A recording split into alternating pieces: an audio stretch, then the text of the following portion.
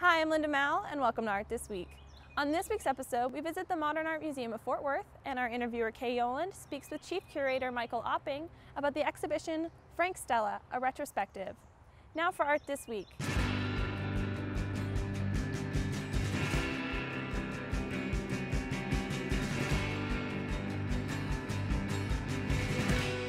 Well, thank you so much for being here today with us. My pleasure. I thought we could start off with you just telling us about the scope of the exhibition. Well, it's a 60-year retrospective, which in itself is really unusual. I've only seen, to my memory, two 60-year retrospectives, one by Willem de Kooning and this one by Frank Stella. It's unusual to be able to see that much of a career in one place. Having said that, it's really difficult to try to condense that length of a career down into a presentation that shows all the twists and turns. But it begins in 1958, right after Frank graduated from Princeton and moved to New York in the Soho area. And it goes up to pretty much the present, 2012, 2014. Did it take much persuading to get Stella interested in a retrospective at this point in his career? Yeah, it did. Actually, he still hasn't agreed to it. He doesn't know it's happening, even though he's knows walking it's happening, around. but he hasn't said no. At the dinner during the exhibition, I told the story that I went to Frank and said, you know, it has been 3 decades since you have had a retrospective, and wouldn't it be great to do one that was on the East Coast and in Texas and then on the West Coast? And he said, I don't think so. It's a lot of work. And I took that, of course, to mean, yes, Michael, you should go right ahead and do that retrospective. And I did. And he hasn't said no. So at the dinner I said, the fact that you're here tonight, Frank, is encouraging to me. It's actually happened. It's happened. You still haven't agreed to it, but that's fine. How did you meet up with him? What were the kind of weeks or years like, trying to work out what stays in, what goes? I've never worked on an exhibition this long. This took nearly 6 years to do. And the first time I visited Frank's studio in Newburgh, New York, this is upstate of Manhattan, about an hour and a half out from Manhattan. It is in a gigantic warehouse, literally 1 square acre of enclosed space. That's huge. And it's full of stuff, of Frank's stuff, of Frank's sculpture, to the extent that there, you know, it kind of twists together. And when I first went, I couldn't tell where one work began and the other work started. And I thought, wow, this is going to take a long time. The early career I knew by heart. That wasn't a problem. It's really after about 1985 that I was concerned that I needed to really do a lot more research. It took a lot of time. I mean, it took a lot of honing. I went through a lot of checklists. I basically made the checklist around this building because I know this building very well. But it took a long time. And, you know, some arguments with Frank, well, probably a lot of arguments with Frank. But, you know, at the end of the day, Frank has survived and been an important artist because he is able to self-edit and be self-critical. And I'd show him some things and he'd say, you know, Michael, not my best effort. And that always made me feel better that we were, you know, that we're on the same page here. The idea is to get the highlights. We can't show the whole thing. Frank, over his 60-year career, by my count, and no one really knows, including Frank, he's done about 44 different series of works. There's at least 20 works in each series with variations within those works. So we're talking 1,000 works here. And we boiled it down to, you know, including drawings, maybe 110. And to be that prolific, I'm imagining he has to work with quite a lot of people.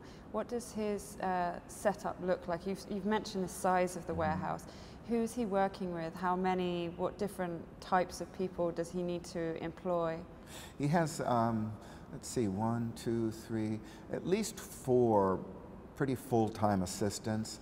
You know, when he was in a small studio in New York in 1958, when he was 22 years old, You know, he'd make a painting, he'd pick the painting up and put it on another wall and then begin working on another one. And Frank was a very physical guy, very sports-oriented guy.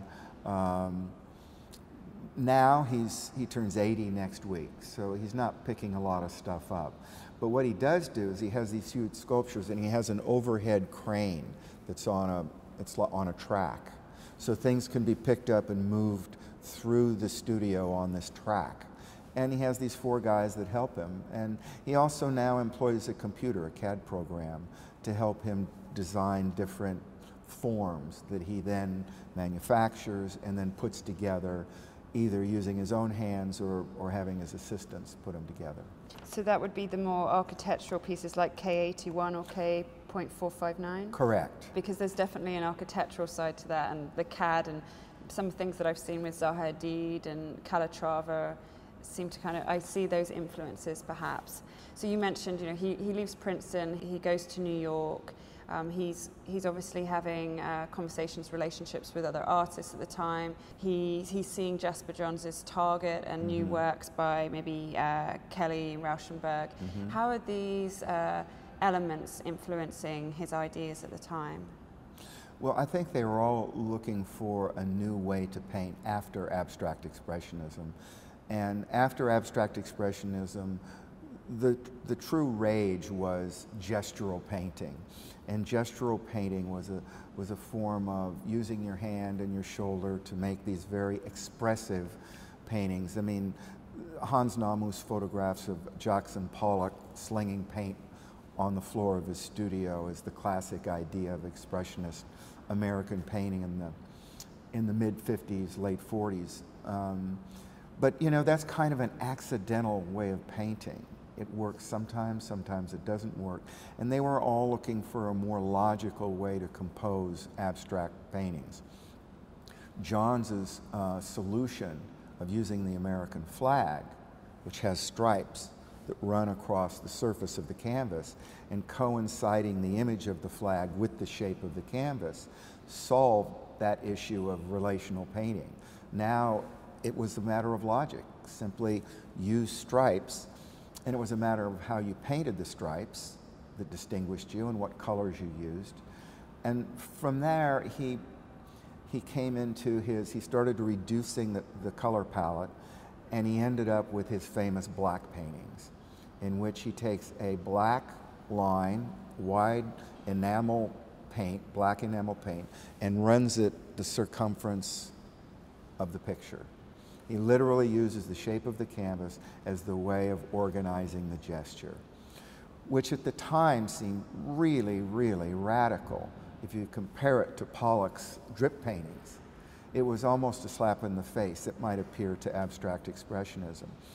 But you know, with hindsight, I think you look at the black paintings now, and they're as much Mark Rothko as they are Jasper Johns. They're very moody. You know, what they do that abstract expressionism was starting to do but hadn't got there yet was to use industrial materials.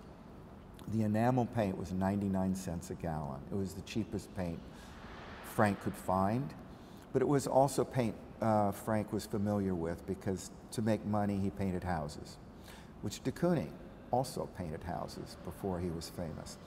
And he used a wide brush. The enamel paint has a kind of a sheen to it, so it has a harder surface. So what Frank is introducing at this point, 1959, is what we would call a kind of industrial abstraction, which would eventually become minimalism, which is a very important movement in the 1960s. And we'll go on to minimalism in just a second. I'm just curious, when you mentioned the stripe paintings in relationship to Johns' flag paintings, when I spoke to him, he mentioned that he was more attracted to the target and that everybody talks about the flag paintings. Do you think that he's remembering his interests differently as he changes, or do you think that there is that the target is easily read into those stripe paintings? I think that there are two issues here with the Johns. One is the stripes, which Frank clearly recognized as being a unique way of organizing a picture. The target paintings, what really distinguished some of the target paintings were their colors. And there's a very famous target painting which is bright, bright green.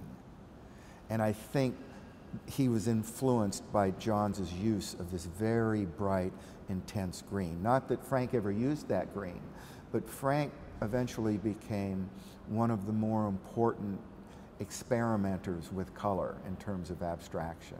So I think he got a lot from different aspects of Johns, as well as from Barnett Newman, you know, who made a zip painting. I think there were, you know, he's 22 years old. I mean, Frank's idea was the way you learn how to make abstractions is you just copy other people's abstractions until you're so sick of copying them, you eventually end up making one of your own. Can we talk about his transition into minimalism and the effect that had on other artists and on the art community in general? How was that significant?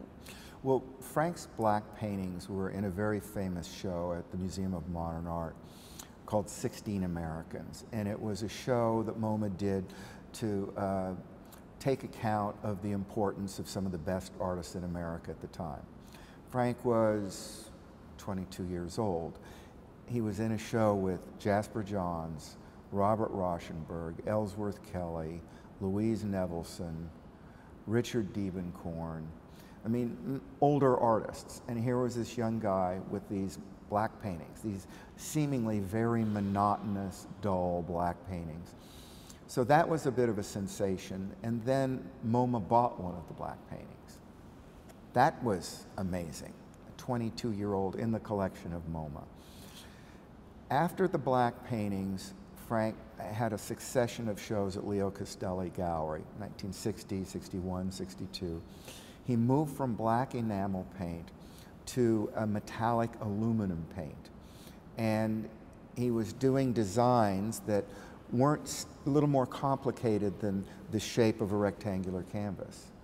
And he was putting them on a canvas, and he didn't like how the design didn't exactly fit the shape of the canvas anymore, as it had done with the black paintings. He had his friend, a painter named Darby Bannard, come over and said, "What do you think, Darby?" And he goes, "I like them." Frank said, "Yeah, but I don't like how the design doesn't really work with the shape of the canvas." Darby said, "Well, look, if you like the design, but you don't like the shape of the canvas, why don't you take some of the canvas away?" So he began to shape his canvases to fit the designs that he was drawing. He was using another industrial paint now, not black, not house paint, not enamel paint, but this metallic aluminum paint, the kind of paint you use to paint a radiator in a New York loft. So, I mean, it had a very industrial feel. Much thicker, much more insistent surface, really made the painting, along with the fact that it was shaped, feel like an object. And Donald Judd at that time did a very famous article, which I don't think anyone can ever explain to me what the article means, but the title of the article was what was key, I think. And it was titled Specific Objects, which was meant to refer to this new minimalism. And specific objects referred to the fact that, well, we don't have to worry about categories like painting or sculpture. What we're thinking about are very specific American objects. And Frank was a leader through this experimentation with metallic paints. And there was copper paints that he used to use to paint his father's boat, the hull of his boat that protected it from salt water. He used those in his copper paintings. And it's because of those paintings, these really predate Carl Andre and Donald Judd in their use of industrial materials. But it was all one big conversation in the 60s between these three artists. And keep in mind that Frank went to Andover with Carl Andre, and Frank lent Carl a section of his studio to make his earliest work. And Frampton was around at that time. Hollis Frampton was also friends, particularly with Frank, Carl, and Hollis Frampton. Hollis did these famous series of photographs of Frank called The Secret World of Frank Stella, which are a kind of a send-up of, you know, famous behind-the-scenes photographs of Picasso or Matisse. But in Frank's case, he's wearing sunglasses and a trench coat, like he's a super agent. And I mean, they're really quite funny. And in a way, they're very revealing. Someday someone will do a long piece on how those photographs reflect the kind of work Frank eventually ended up doing. Well, let's talk about his use of colour. I mean, you've mentioned it a few times. Obviously, in his later works, they become more brighter, brash, neon. But at the beginning, he's still working with muted colours that he's maybe, I think they're the colours that he can just find. Is that correct? He's not specifying what he needs at that point in terms of colour, but he's obviously able to play with it.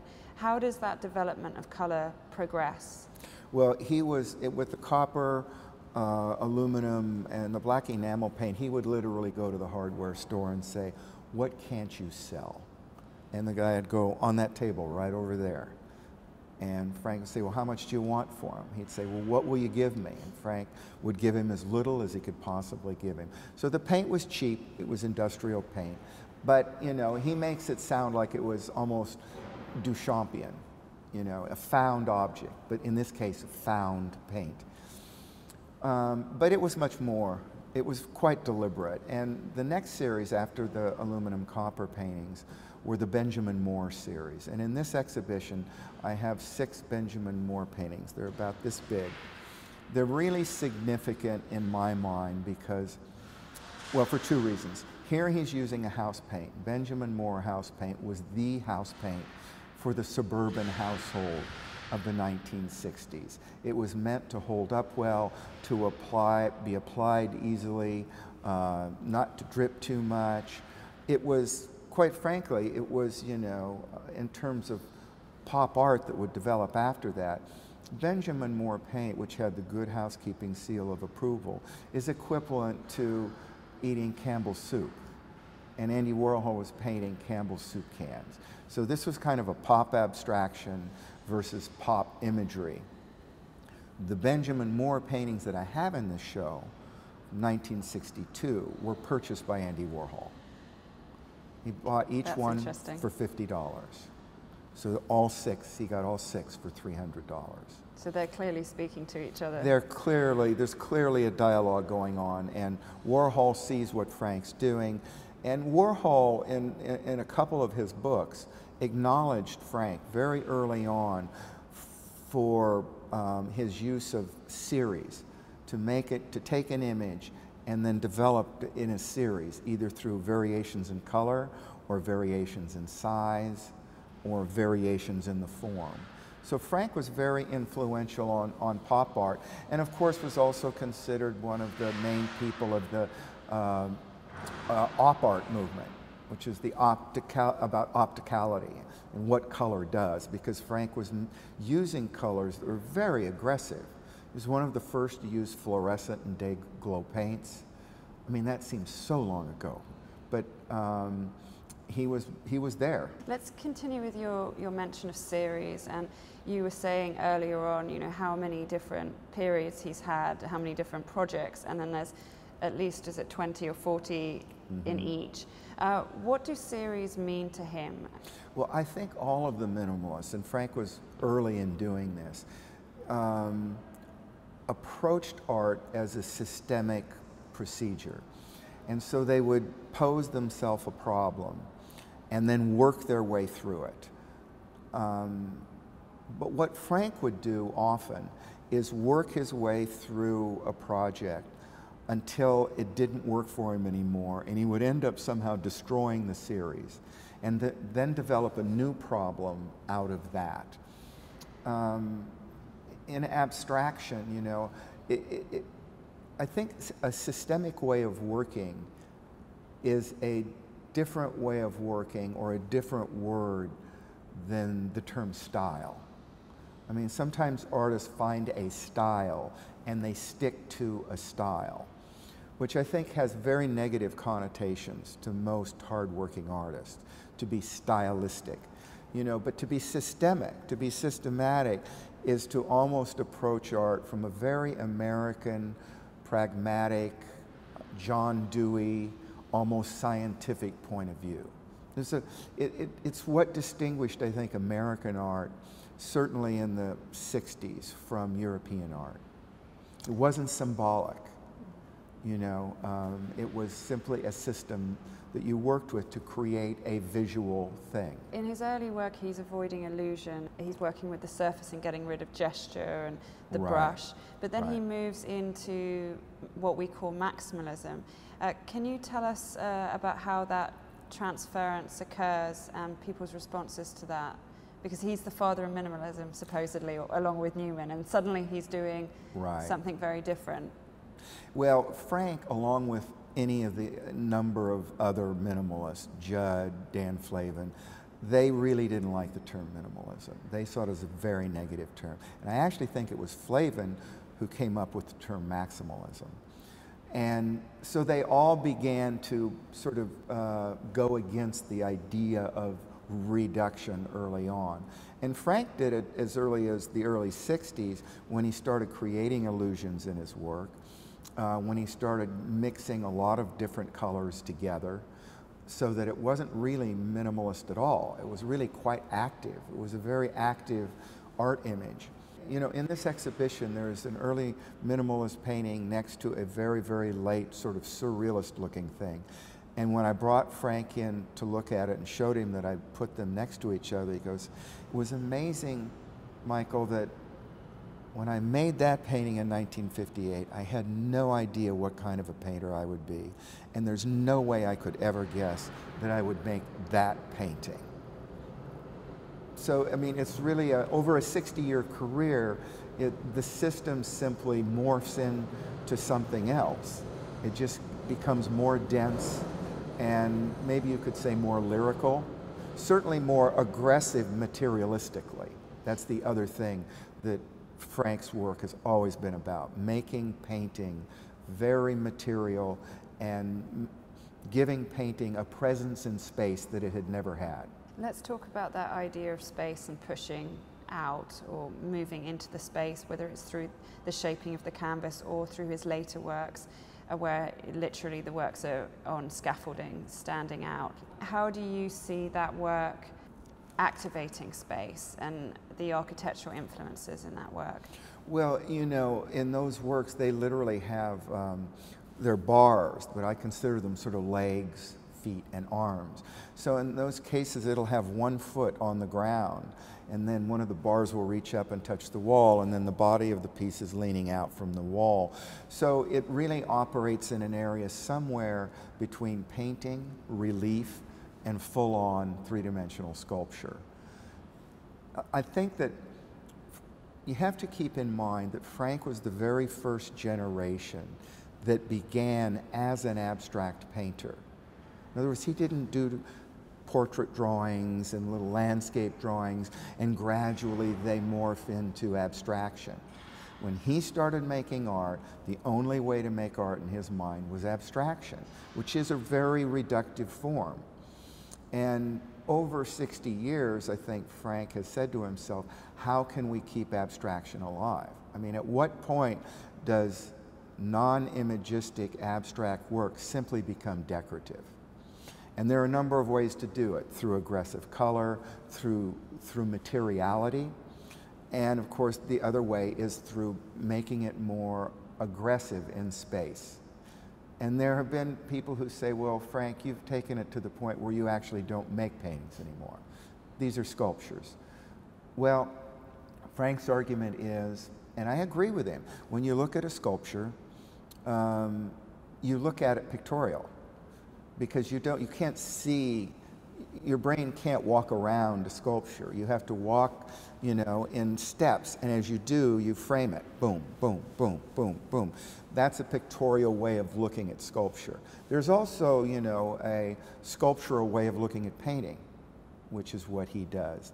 So, you know, there's a huge piece in this show of poured aluminum and metal that has been, it's a conglomeration that goes up like 20 feet and comes out 25 feet, but it's on an iron easel, as if to say, this is still a painting, because it's on an easel. Not just a wall, it's on an easel, an old-fashioned easel. Happens to be made of Corten steel, but... You mentioned the idea of decorative and like pulling away from that perhaps, but there's been a lot written about him and the Baroque period, but when I spoke to him, he didn't see that reading at all in his work, and he didn't understand why critics were discussing his work as being influenced or in dialogue with Baroque. I wondered if you could mention why there is that reading of it, and how his work might sit next to a pushing, a challenging of ornament and the Baroque painters. Well, I think, you know, Frank, you saw him talk with me on the Tuesday night, you know, he'll argue with you. You bring up a good point, he will argue right against it. And you are right on about the Baroque. I mean, the Scarlatti series in this show, he was a Baroque composer.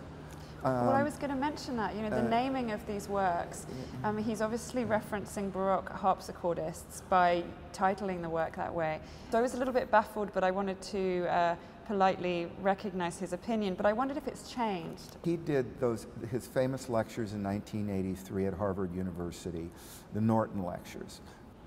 An abstract painter had never been asked to do this. This was a huge honor and a big deal for the art world. He did a series of talks which influenced all of us called Working Space. The core of Working Space is a discussion of Caravaggio, a Baroque painter. Well, that's what I was thinking. And Caravaggio, how he differed from the Renaissance, how he reinvigorated painting was to make the illusion come out toward the viewer as opposed into the window of the painting. And of course, Frank's work physically comes out to the viewer. I mean, it's a Caravaggio-esque way of approaching abstraction. So there's no question that he has been influenced by the Baroque. Maybe he just forgot that day. Well, we'll allow it for that moment then. I guess my last question would be, what are the most recent works in the exhibition, and how do they inform us of where he is now or how his work has progressed?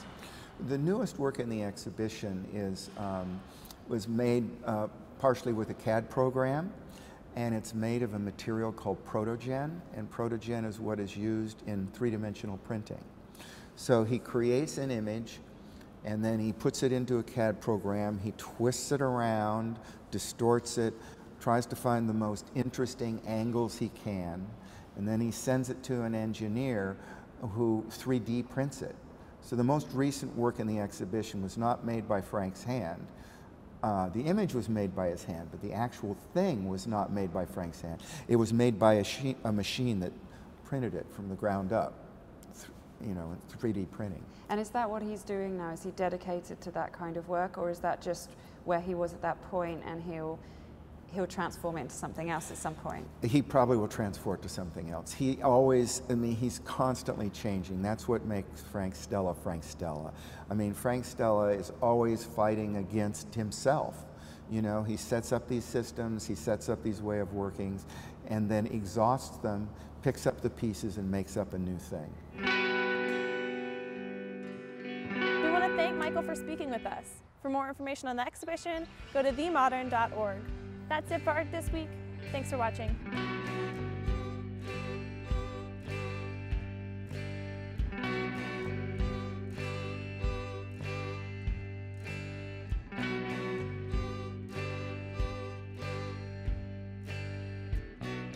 I still got your Polaroid.